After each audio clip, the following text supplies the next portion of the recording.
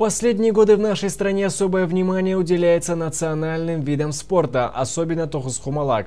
Недавно наши спортсмены принимали участие в чемпионате мира в Турции. И вот теперь для того, чтобы привлечь еще большее внимание общественности к этому виду спорта, областная ассоциация тогуз-хумалак и Совет ветеранов организовали специальное мероприятие. Подробности в материале.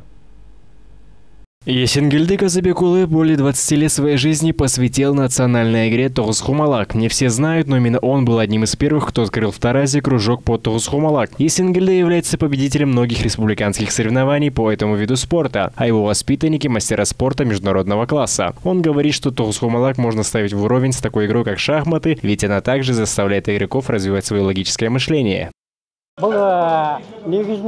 Тогуз-хумалак – это умная игра, требующая определенных математических навыков. Эта игра, можно сказать, дисциплинирует человека, вырабатывает в нем такие качества, как целеустремленность к победе, сосредоточенность и терпение. В нашем городе очень много людей, интересующихся тогуз-хумалак. Именно поэтому данное мероприятие проходило в самом центре города, где в парке имени Рускулбекова под открытым небом мастера этого вида спорта обучали всех желающих абсолютно бесплатно.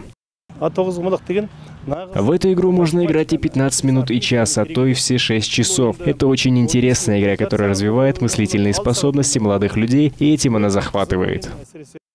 Также в ходе мероприятия преподавателями Таразского государственного педагогического университета была представлена новая игра со сыками «Ужбас». В «Ужбас» можно играть в любом месте, складной стол удобен для переноски. На его лицевой стороне изображены шанырак, 12 животных традиционного календаря казахов, штрафные поля и ворота. Игра разворачивается с помощью этих знаков. Правила необычные, а потому игра интересная.